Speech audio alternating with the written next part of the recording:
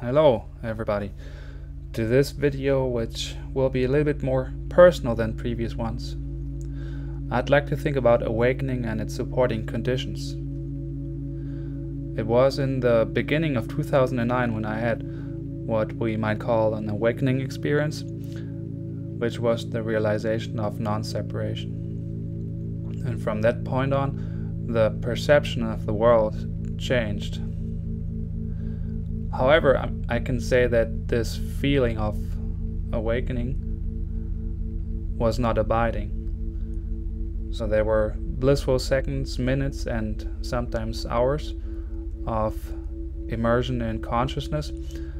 However, when there were still times in which I just intellectually understood and then caught myself desiring and trying to attain that state again. Intellectually knowing with your mind, but not feeling it with your heart and body is very contradictory in itself, maybe even ironic. Because despite knowing that the ego doesn't exist and the old ego was awakened from, apparently a new ego arose and is now a new barrier in between all the desires and whom we really are. This situation can be called trying to close the gap, or trying to escape the maze of feeling separation, although we know that neither the gap or the maze exist. At this point, there is no direct advice I can share with you all, except that we can improve our own self-reflection or self-awareness. And please know that I do not want to create any opinion or judgment about what is good or bad. There is no difference, for example, between an awakened being or a non-awakened being. In fact, the thought of awakening being great is a big step away from it. Let's look at awakening and its supporting conditions, with conditions resembling environment, culture, and circumstances. Again, this is personal and has no right to be true. I'll just be talking about potential conditions that can support awakening or even support an abiding enlightenment. Important to say is that we'll reflect on these conditions from the perspective of separation, so from the perspective of not knowing what awakening is.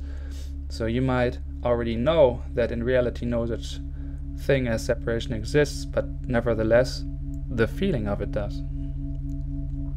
And from this point of view we can say, and this is a quote here, certain quite definite inner and outer conditions are requisite for awakening. A certain culture, the education of those elements friendly to cosmic consciousness, and the elimination of those elements hostile to it.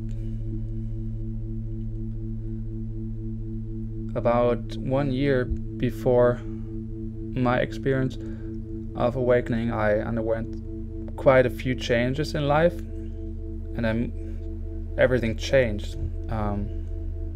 So let me reflect on these conditions in the time shortly before this experience, and then making analogies to the elements that were friendly or hostile to it. And I will split those elements into absence of hostile elements and presence of friendly elements. And I had the chance to live in an extremely quiet area, had no health issues, no money problems.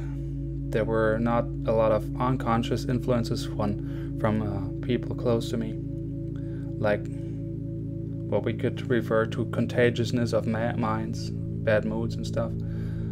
No interest in material belongings, no drug consumptions of any kind, or not a whole lot of addictions that kind, and there were no expectations which were unconsciously communicated to me or consciously communicated, or even expectations you just give to yourself.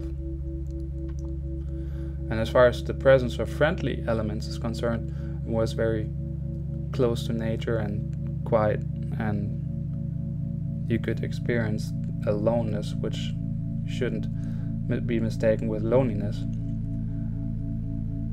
And there was love in personified form to family and friends. Another culture, maybe more pleasant-natured, and unrestricted freedom in all facets of life, so the personal life, work, which led to a freedom to pursue your desires pretty quickly. And then this combination of elements resulted in a realization of this vicious circle, so the never-ending dissatisfaction of your own desires. From this, there were thoughts about the unreality of things, meditation, frequent experiences of synchronicity, entry of the mysterious, and wonder into life. And from this, discovering a new logic of, you might say, higher dimensions, and from this awakening. And then seeking knowledge about this experience in books, basically building in a new ego, started sharing thoughts with others and trying to close the gap. Well, what makes those elements hostile or friendly? Every human being has the ability to judge about something, and most of us take this judgment for reality, which it is not. So this voice of judgment creates thoughts which we think are true, and all it requires is things you don't like, so things we are in rejection to. For example, if you want to own a great car, you don't like that you don't already have it, and that creates thoughts. The more judgmental a person is, the more thoughts are created, and that is very polluting. Feel free to reflect on each of those hostile elements shown here, of how much they affect your life. Now, the complicated part is this: you will never be able to eliminate the problem itself, the element hostile to awakening or to consciousness. Only the way how you perceive it. Noise, for example, or it's the same with expectations. You will always have expectations, but the question is how much you believe in them or let them affect yourself. Then in the moment of no more thoughts, what remains is stillness. In this state there's nothing but witnessing what is, including thoughts.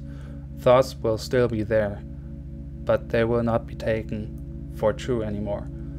But then if there's just a tiny amount of identification with judgment again, for example, due to the desire to awaken or abide in awakening, the stillness will be covered up again by thoughts, and eventually this identification has to cease